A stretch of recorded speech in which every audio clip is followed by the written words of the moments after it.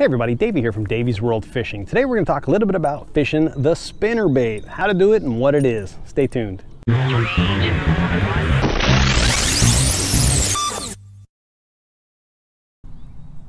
a spinnerbait is another very highly effective tool to catch largemouth bass. Not only largemouth, smallmouth, and of course any of the saltwater bass species out here in Southern California. Spotted bay bass, sand bass, calico bass. Highly underrated for those last three, but very effective for largemouth bass. And probably best known for that freshwater bass fishing. What a spinnerbait is, basically, excuse me, is a bait. It's a bladed bait, so you're gonna have some kind of spinner. You're gonna have some blades, willow blades or Colorado blades. Then you're gonna have a little bit of a body with a hook at the very back. It splits up into two sections, sometimes three, in a V. You're pulling it, and as you do, these top spinners are gonna spin, and your bottom section down there, that's where those fish are gonna actually bite, and that's where you're gonna get your hookups at. This one happens to be a treble hook system. I use this particular bait quite a bit for spotted bay bass out here in Southern California. So it's a great spotty color. They like that white, they like that red, and the treble hook, you just get some pretty good hookups on those spotties as well. But to fish this particular bait, you don't need anything super specific as far as rod and reel go. You can fish it on a spinning reel setup if you like, but anything will do. I happen to have a braid set up here. I got 50-pound braid, and I've got about a 15-pound fluorocarbon leader on here that's about 2.5 to 3 feet long. The retrieve on this is a 6.5, so I'm getting about 28 inches of line per crank of the handle.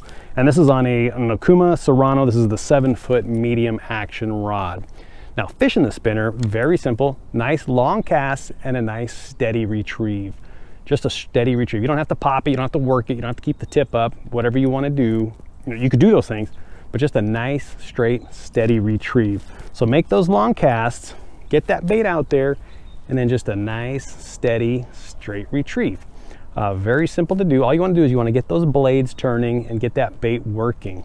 Now, a very effective thing to do is get this thing and work it right along the bottom. You want to fish it where the fish are in the water column. So if you're on a boat and you have some electronics and you see those fish are suspended, cast it out there, work those suspended fish. A lot of times you're not going to necessarily see those fish that are down towards the bottom, but make that long cast and work this thing right along the bottom, along the rocks, along the sand, along any of that structure. You can feel it bumping, you can feel it working. A lot of times it's going to kick it out of whack a little bit, so you might need to speed it up or slow it down, but just you're keeping those blades going. So let's make a cast and I'll kind of show you what it looks like here. So you want to get that out there, not the ideal place because I've got all this moss here, but get this thing out there and then you just want to start your retrieve. Get those blades turning. I happen to have my rod tip up because I've got a lot of structure here in this spot. But just a nice straight retrieve on your reel. Now when you get to your structure, you want to get this thing back. Get it back over the moss.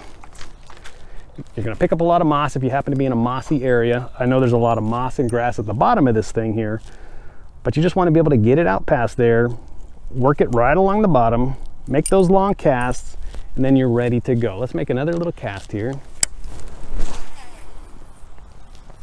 So this time we're just going to start it a little bit quicker. We're going to keep it off the bottom.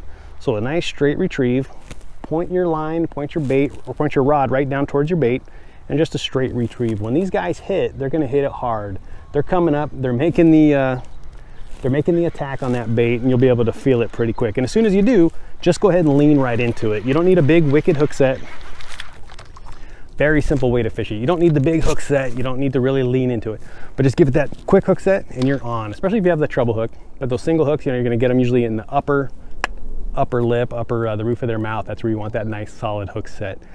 It's a very effective technique. You can use the gold blades, the copper blades, the silver blades, you know, depending on your cloud pattern here as well. It just depends how bright or how dark, the color of your water, if it's murky, if it's clear, you know, lots of different factors into it. Of course, there's colors. I can open up my spinnerbait box and I've got probably 20 or 30 different colors within that box alone. So it depends what you like to do. Like I mentioned, I like to fish those spotted bay bass. I like to fish the whites and the reds. White and red combo is solid, which just happens to be, it's a white skirted bait and it's got that red feathered hook on the back there. Very effective for spotties. Don't tell anybody on that one either, top secret.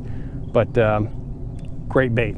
Long cast, straight retrieve, very simple. Something you should definitely add to your arsenal. But I do appreciate y'all checking in. Do me a favor, hit that like button down below and subscribe to Davey's World Fishing in the right-hand corner. See you on the water.